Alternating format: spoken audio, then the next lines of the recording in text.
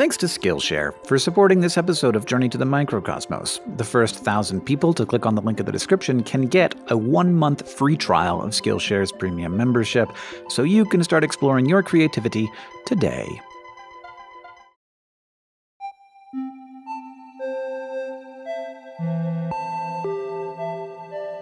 If you've taken a biology class, at some point, you likely had to sit down to a picture of a cell. It was vaguely oval-shaped and filled with circles and squiggly lines, and your task was to look at those circles and lines and assign them labels, like vesicle or nucleus. And this exercise has its benefits, but at the same time, the picture it paints of a cell is by necessity static and uniform. The reality is that cells may be full of analogous parts, but their lives and physical appearance can appear vastly different when compared to each other. The bodies of multicellular organisms like us are built on that principle, with a diversity of cells dedicated to different tasks. But we can see it even more starkly in the lives of single-celled eukaryotes. These are organisms who have managed to make an entire way of life out of a single cell, taking on many different forms to do so. Even as the inner parts remain approximately the same, the final results can be wildly different, whether you're looking at the flexible form of an amoeba or the determined shape of a diatom.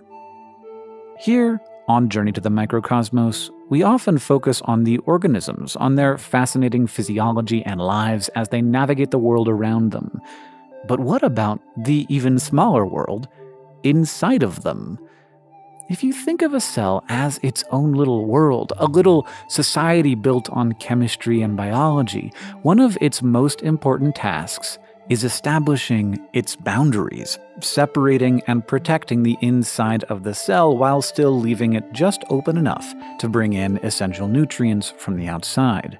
The essential component here is the plasma membrane, a double layer of fatty acids that surrounds the cell and allows some things to pass while keeping the cell protected. But for different protists, the cell membrane may not be quite enough to establish the kind of boundaries it needs. Ciliates like these pelagotrichs encase their plasma membrane within a larger structure called the pellicle, which has structures to define the organism's shape and anchor their many hairy cilia. Other organisms supplement their plasma membrane with another exterior wall, like this colony of green algae called pediastrum. Each of these cells is encased in a protective cell wall. What comes next after the boundaries have been set is, well, everything. It is one big soup of life. Organelles and nutrients swimming in the watery broth of the cytoplasm. And just like a good soup, there is a delicate balance to the cytoplasm. When you're living in a watery environment with a thin membrane separating you from the outside world, water can seep through. A little bit of that water might be fine, but too much can be dangerous. We've even seen microbes burst open and die when they've been pushed past their watery limits. But microbes are not passive in the face of this danger. If you look at the edge of this Frontonia vernalis, you can see its solution at work. There are canals, all pointed toward the same clear circular region. That area is not just some blank space. It is a contractile vacuole, swelling up with water until it is full, and when it is full, you can see it contract and push the water out of the cell through tiny pores, leaving the world within balanced. And as we travel further inside this world, there is a flurry of activity, not all of which is visible to us. Much of that activity is powered by the mitochondria, though unfortunately they are a bit too small for us to easily see. But we think that the thin rods inside this diatom might be the famous powerhouses of the cell. The chemicals that mitochondria use to generate power come from food, and of course, microbes have found many creative ways to obtain food. Some organisms make their own. turning light into sugar through clever chemistry in chloroplasts. And even though chloroplasts can come in different shapes and sizes, they're usually easy enough to identify through their most obvious trait, their vibrant green color, derived from the light-absorbing chlorophyll that powers the chloroplast. Except, of course, biology loves an exception. There are examples of other colors in the chloroplast realm, like in red algae that have other pigments that stain their chloroplasts red. Whatever the color, these are organisms whose inner worlds can sustain themselves, as long as they get enough light. But other organisms have to go out and seek their sustenance by finding other organisms to eat. And if that sounds like a bit much to you, I will remind you, you are one of them. So humans and other organisms like us have to find a way to introduce that food into their bodies. In some organisms, that gate is called the cystome. And in this glaucoma, the cystome takes the form of an oval, flapping as the organism turns around and assesses a possible meal. But swallowing food is only one step in the process. After it enters the organism's body, the food gets wrapped up in its own little membrane, like a present stuffed with digestive enzymes that will tear its contents apart. And just as with water, the cell doesn't necessarily want to keep all of this digested food around for the rest of its life, so what doesn't get used gets pooped out through the cytoproct. And if the mitochondria is the powerhouse of the cell, the cytoproct is the butthole of the cell. And then, of course, there are other specialized parts that help different organisms manage the specific challenges of their lifestyle. Like take this Loxodtes, which prefers to live in areas of water that are lower in oxygen.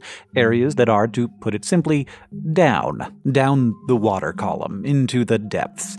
But to get there, the Loxodtes needs to figure out just where down is. So the organism relies on its Muller vesicles, a simple structure. It's an organelle that allows it to detect gravity. The vesicle holds a single mineral granule attached to a cilium, and as gravity pulls on the mineral pulls on the cilium, pointing the Loxodtes downward like an inner compass.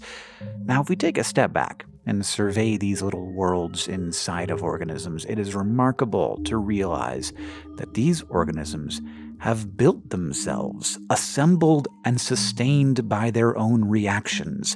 They have gathered and made their resources, and from it comes all of these different parts that just seem to work. There's so many bits of chemistry and probability that have to come together to make each of these tiny, remarkable lives happen. And at the center of so much of that assembly is the nucleus, those round organelles that hold the DNA that describes the organism's existence. Nuclei are universal among eukaryotes, though, of course, ciliates in all of their contrarian glory have also managed to make their own habits out of familiar entities. Ciliates are not content to just have one type of nucleus. No. They have two. The larger nucleus is called the macronucleus, and it is responsible for the day-to-day genetic needs of the organism, whereas the smaller nuclei are the micronuclei, and their primary role is to pass on genetic information during sexual reproduction.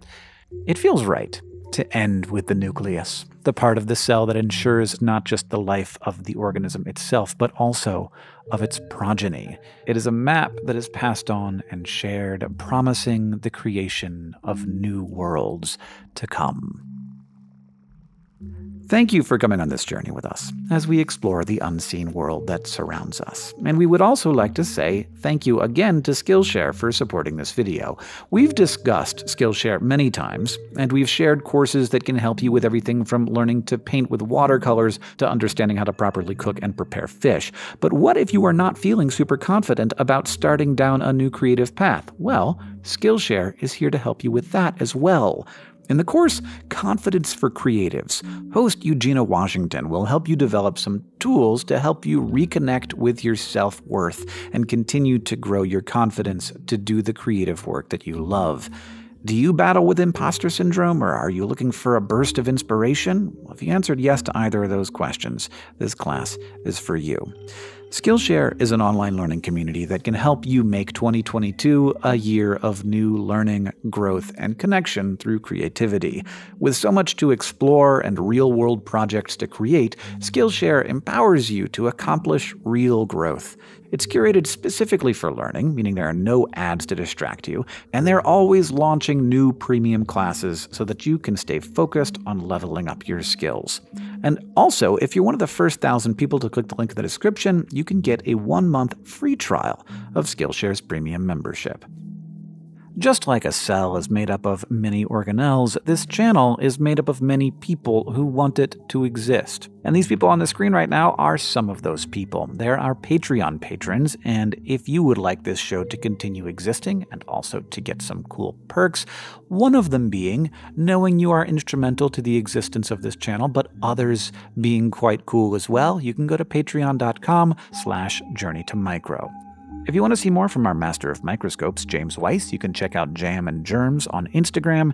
And if you want to see more from us, I bet you can find a subscribe button somewhere nearby.